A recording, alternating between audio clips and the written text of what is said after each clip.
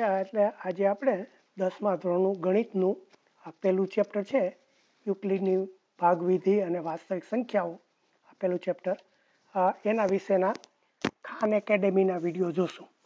એટલે ખાન એકેડેમી વિશે એટલે આ પહેલી શરૂઆત જ કરીએ છીએ એટલે એના વિશે હું થોડી વાત કરી જાઉં કે ખાન એકેડેમી છે એ અમેરિકામાં બહુ સારામાં સારી ગણિતની વેબસાઇટ છે અને એના વિડીયો એટલા બધા સારા છે કે આખી દુનિયામાં 14 કરોડ વિદ્યાર્થીઓ એમાંથી શીખે છે અને 50 ઉપરાંત ભાષામાં એના ભાષાંતર થયા છે ઇંગ્લિશમાં. એટલે અહીંયા હું ગુજરાતીમાં કરીશ એટલે એના જે વિડીયો છે એના ઉપર ગુજરાતીમાં બોલતો જઈશ. એટલે જો કે ઘણી વખત તમને પેલું થશે કે તમે ત્યાં સરસ મજાના વિડીયો તમને મળતા હોય એવા તમને આ સરસ નહીં લાગે કારણ કે હું બોલું એ કાંઈ સ્ટુડિયોમાં રેકોર્ડ કરેલું નથી. એટલે વચ્ચે વચ્ચે આપણે કંઈ ધીમો પડી જાઉં કે બંધ થઈ જાઉં કે એવું બધું આવશે. પણ જે આની સમજાવવાની પદ્ધતિ છે એ એટલી બહુ સરસ છે કે તમને ગણિત બરોબર પાકું થઈ જશે, આવડી જશે. બહુ સરળ ભાષા છે.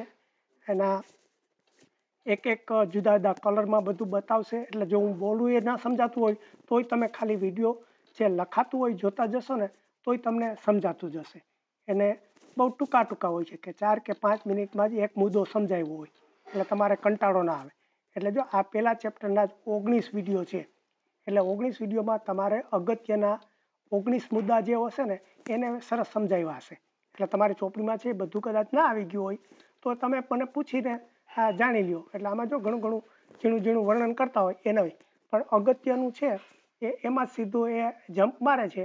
એટલે આપણે પહેલાં સીધો જે પહેલો વિડીયો છે એના ઉપર જ સીધા આપણે આ તમારે જે બધું આગળનો ભાગ છે એ કદાચ પાછો આવશે સમજાવશે પણ પહેલો વિડીયો એના ઉપર નથી એટલે આપણે સીધા આના ઉપર જઈએ છીએ. એટલે આમાં આ યુક્લિડની પ્રવિધિ એમાં આ ગુરુત્તમ સામાન્ય અવ્યય એટલે ગુરુત્તમ સાધારણ અવ્યય છે એ કેવી રીતે ગણવો આ યુક્લિડની રીતે એનો આ પહેલો વિડીયો છે. એટલે આનું ગુજરાતી જો જી મને લાગે GCF એવું નામ આપશે. એટલે જી એટલે ગુરુત્તમ એટલે ગ્રેટેસ્ટ ગ્રેટેસ્ટ એનો જીનો અર્થ થાય અને સી એટલે કોમન એટલે સામાન્ય અને એફ એટલે ફેક્ટર એટલે અવ્યય. એટલે આ અથવા તો ગ્રેટેસ્ટને બદલે ઘણી વખત મોટા મોટું લાર્જેસ્ટ LCF શબ્દ પણ વાપરે છે.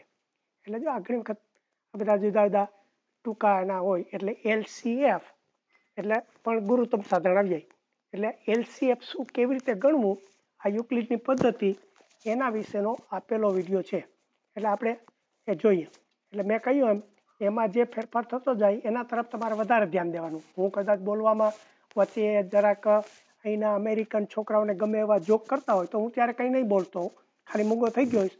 પણ એનો અર્થ તમારે બંધ કરવાનું જોવાનું નહીં પણ એમાં જે સમજાવતા હોય એના પર ધ્યાન દેવાનું. એટલે જો આ પહેલો વિડીયો છે એમાં આપણે શરૂઆત કરે છે LCF એટલે ગુરુત્તમ સાધારણ અવ્યય. એટલે હવે ગુરુત્તમ સાધારણ અવ્યય આપણે શોધવાની રીત શોધવી છે. એટલે આપણે પહેલા શીખી ગયા છીએ એના કરતાં જુદી બીજી રીતો શીખ્યા છે ગુરુત્તમ સાધારણ અવ્યય શોધવાની. એટલે જો પહેલા આપણે 6ઠા ધોરણમાં હતા ત્યારે શીખ્યા કે 32 ને 12 વચ્ચે ગુરુત્તમ સાધારણ તમે શોધવા હોય તો 32ના પહેલા અવયવો બધા પાડ નાખવા. એકડો બગડો ચોગડો 8 16 32 એ બધા એના અવ્યય છે. એવી રીતે 12ના અવ્યયો 1 2 3 4 6 અને 12 છે. પછી બેમાંથી જે મોટા મોટું હોય એ એનો ગુરુત્તમ સાધારણ. એટલે જો ચોગડો છે એ આ બેમાં પહેલો છે એટલે આવ્યો. એટલે આ આપણે પહેલા શીખી ગયા કે આવી રીતે નાની સંખ્યા હોય તો તમે આવી રીતે એના અવ્યય પાડી શકો. આ કેવી રીતે અવ્યય પાડવાને એ બધું અત્યારે બહુ ઊંડાણમાં આપણે નહીં જઈએ આવી ગયું. પછી બીજી રીતે આપણે આગળ એવી શીખાતા કે એના આપણે અવિભાજ્ય સંખ્યાઓ હોય ખબર હોય તો બગડો ત્રગડો એ બધા અવિભાજ્ય કહેવાય. એટલે અવિભાજ્ય સંખ્યાઓના આના ભાગ પાડવાના. એટલે 2 ની માથે 5 ની ઘાત કરો તો 32 થાય અને 12 ને માટે 2 ની માથે 2 ની ઘાત અને ગુણ્યા 3 કરો. એટલે આમાંથી મોટા મોટો આ 2 ની માથે 2 ની ઘાત પેલું થયું એટલે 4 એ રીતે આવ્યા. એટલે બે રીતે જવાબ સરખો આવ્યો. પણ હવે એમ કે એ બે રીતો આપણે શીખ્યા પહેલા એ નાનામાં કામ થતો પણ આજે હવે યુક્લિડની જે નવી મેથડ આપણે શીખીએ છીએ એ બહુ ઝડપથી થાય છે અને મોટી સંખ્યા હોય ને ત્યારે પણ એ આપણને વધારે અનુકૂળ આવે. એટલે 32 ને 12 તો નાની સંખ્યા છે, એટલે તમે આ નાના વ્યય પાડીને કરી શકો. પણ જો હવે એની આ સમાવે એટલે પેલા એને રેસિપી કહીએ, એટલે કે આપણે રસોઈ કરતા હોય ત્યારે કે આટલું નાખો આટલું નાખો, શું કામ નાખો એ પછી સમજશું. પણ જે રસોઈ બનાવવી હોય કે તો આ રીતે કે HCF એટલે જો ગુરુત્તમ સાધારણ અવ્યય કે 32 ને 12 નો ગુરુત્તમ સાધારણ અવ્યય શોધવાનો છે. આ યુક્લિડની મેથડથી આપણે કેવી રીતે કર્યું તો કે પહેલા એ જોવાનું કે આ 32 ને 12 ભાગી શકાય છે, તો 12 છે એનો ગુરુત્તમ સાધારણ અવ્યય આવે પણ નથી થતો. જો 32 ને 12 ભાગો તો શેષ કાંઈ આવે, એટલે એનો અર્થ એમ કે એનો અવ્યય નથી. એટલે 32 ને 12 બેમાં જોવાનું, 12 થી ભાગી શકાય એમ નથી. ભાગી શકાય મીન્સ શૂન્ય શેષ ના આવે, એટલે એનો અવ્યય નથી. એટલે પછી આમાં નિયમમાં એવું કહે છે કે ધારો કે આ તમારે ભાગી ના શકાય તો પછી બીજું પગલું શું લેવાનું, તો આ બે સંખ્યા હોય એમાંથી જે નાની સંખ્યા હોય એને પણ મૂકવાની કે 12 છે, અને 12 અને પછી જે પેલી બે સંખ્યા હતી એની જે શેષ આવે, તમે 32 ને 12 ભાગો અને જે શેષ આવે એ હવે આ પાછા બીજા પગલામાં એ આપણે બીજી સંખ્યા લેવાની. એટલે જો 32 ને 12 માં 32 ને 12 ભાગો તો 12 24 ને 8 વધ્યા, એટલે 8 એની શેષ આવી. આ બીજું તમારે આ પગલું છે, એમાં ગુરુત્તમ સાધારણ કોનો શોધવાનો છે, તો કે 12 ને 8 નો. 12 ક્યાંથી આવ્યા, તો કે પેલી સંખ્યામાં જે નાની સંખ્યા હતી એ, અને 8 તો કે એમાંથી જે એનો શેષ વધ્યા હતી. એટલે 12 ને 8 નો તમે શોધો. આ 12 ને 8 નો જો ગુરુત્તમ સાધારણ જે શોધો તો એ પેલા 32 ના 12 જેટલો જ થાય. કેવી રીતે થાય એ પછી સમજાવશે. પણ એટલે તમને કીધું કે જો આ નાની સંખ્યાનો તમને શોધવો સરળ પડે, એટલે તમે 12 ને 8 નો શોધો કે એ પેલા 32 ના 12 જેટલો થશે. તો હવે 12 ને 8 જો પેલા પૂછીએ કે ભાઈ એના અવ્યય થાય છે, તો કે ના. 12 ને 8 તમે 8 ભાગો તો શેષ શૂન્ય ના આવે. એટલે આ એ હજી નથી થતા, તો પછી આપણે ત્રીજું પગલું લેવાનું. તો ધારો કે એ બેમાં નાનો હોય એને મૂકવાનો. એટલે હવે એટલે 12 ને 8 તમારે ના થાય, તો એટલે એ કહે છે કે બેયનો ગુરુત્તમ સાધારણ સરખો જ થાય, કે 32 ને 12 નો અને 12 ને 8 નો સરખો. પણ 12 ને 8 ભાગી શકાતા નથી, એટલે હજી પૂરું નથી થયું. એટલે હવે ત્રીજું સ્ટેપ લેવાનું કે તમે ગુરુત્તમ સાધારણ અવ્યય જો પેલી બેમાં જે નાની સંખ્યા હતી 12 ને 8 માં આઠડો હતો, એટલે આઠડો લ્યો, અને પછી 12 ને 8 ભાગીને જે શેષ આવે 12 ને 8 ભાગો તો 8 × 8 ને 8 4 એટલે 4 વધ્યા. એટલે આ 4 વધ્યા. એટલે હવે 8 અને 4 નો તમે ગુરુત્તમ સાધારણ શોધો. હવે પ્રશ્ન પૂછવાનો કે હવે 8 ને તમે 4 ભાગી શકો, તો કે હા. 8 ને તમે 4 ભાગો તો 4 દુ 8 ને 2 શૂન્ય આવી, એટલે શેષ શૂન્ય આવી, એનો અર્થ એનો અવ્યય થયો. એટલે જો આ છેલ્લો અવ્યય કયો આવ્યો, 4 આવ્યો ને, તો 4 આ 4 અવ્યય છે. આ જો લાલમાં એટલે કલર એક જ કર્યો. એટલે છેલ્લી જે ત્રીજા સ્ટેપમાં આપણે જેનો 4 અવ્યય આવ્યો, તો એ 4 બધા માટે લાગુ પડે. એટલે કે સૌથી મોટી સંખ્યા જે પેલી હતી 32 12 નો 4 આવે, 12 ને 8 નો 4 આવે, અને 8 ને 4 ની બે સંખ્યા છે એનો 4. એટલે આ યુક્લિડની ખૂબી છે કે આ બધા તમે નાના નાની સંખ્યા કરતા જાઓ તો એનો જવાબ તો એક જ આવે. એનો ગુરુત્તમ સાધારણ અવ્યય તમારે 4 જ આવે છે. પણ જે છેલ્લું પગલું ત્રીજું પગલું આવ્યું ને, એમાં આપણે મોઢે કરી શકીએ. એટલે આ બસ આપણે એના પગલા સમજાવ્યા. હવે બે મોટી સંખ્યા લેજો અને પછી એ જ પદ્ધતિ આપણને એ રીતે સમજાવશે કે 627 ને 45. જો તમે 32 ને 12 હતા તો નાના હતા તો કદાચ મોઢે કરી શકો, પણ આવડી મોટી સંખ્યાના મોઢે ના થાય. એટલે હવે આપણે આનું આ યુક્લિડની પદ્ધતિ છે એ પ્રમાણે કરીએ. તો કે પહેલા બે નંબરને આપણે આ ગુરુત્તમ સાધારણ અવ્યય છે HCF એટલે ગુરુત્તમ સાધારણ અવ્યય કે 627 અને 45 આ બેનો શોધો. હવે 627 ને 45 એનો અવ્યય છે. જો એને ભાગાકાર કરો તો શેષ શૂન્ય આવે છે. આપણને એમને સીધી મોઢે ખબર નહીં પડે, એટલે આપણે ભાગાકાર કરવાનો સાઈડમાં.